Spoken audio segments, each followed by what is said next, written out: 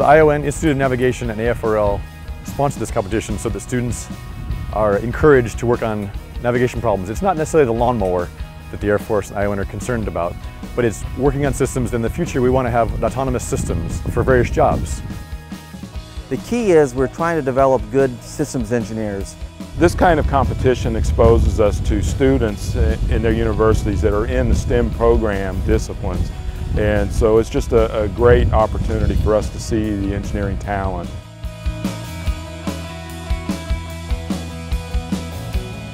Learning to work as a team and trying to have everyone reach their potential is one of those things that the students learn and will serve them well as they continue on with the rest of their engineering career. Students will learn problem solving and how to attack real-world problems. There are things such as slopes, the type of grass, the thickness of the grass, that they just can't anticipate back in the lab. One thing with the classroom, you learn a bunch of theoretical. So you maybe program your robot theoretically, and then you go outside, hills bumpy and stuff like that, and then you have to really tune your constants and everything to the real world. The students really would learn that things don't go the way you plan for, and you just have to overcome that and try to come up with different alternatives and different solutions. It kind of teaches us the unpredictability of engineering. So there's all kinds of different integration issues that these teams face that you can't get on a piece of paper, that you can't get in a classroom. And so that's the value to the students of this kind of effort.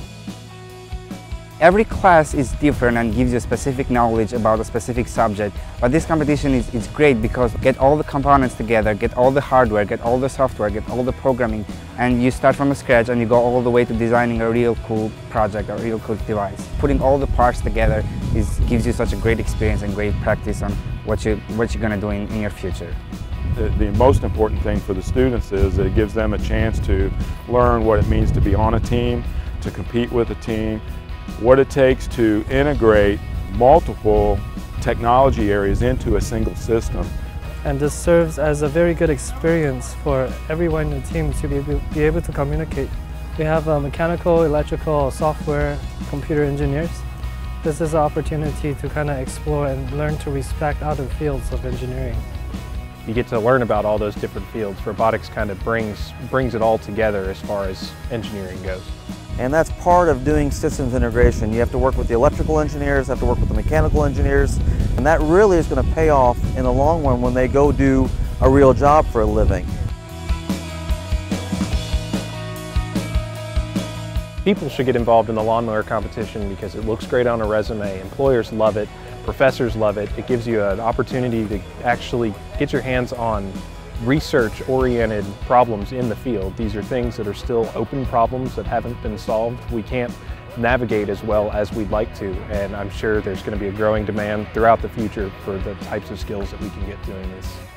As students, it's really your responsibility to go out of your way to find projects that you can put yourself into and learn things outside of the classroom and learn things that you're going to be able to apply later in life.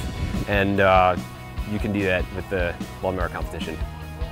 We were able to combine a lot of disciplines together and multitask a lot in order to get this project to work.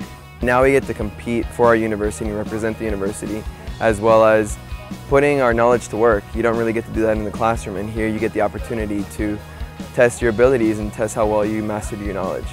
You can learn a lot, not only from working on the project yourself, but your teammates. It's been an ongoing project at the university, so each year we get to build on what the previous teams have done, and we just keep improving, and it's just been really good to have the building block of the previous teams. It's a great learning experience, and it's a lot of fun.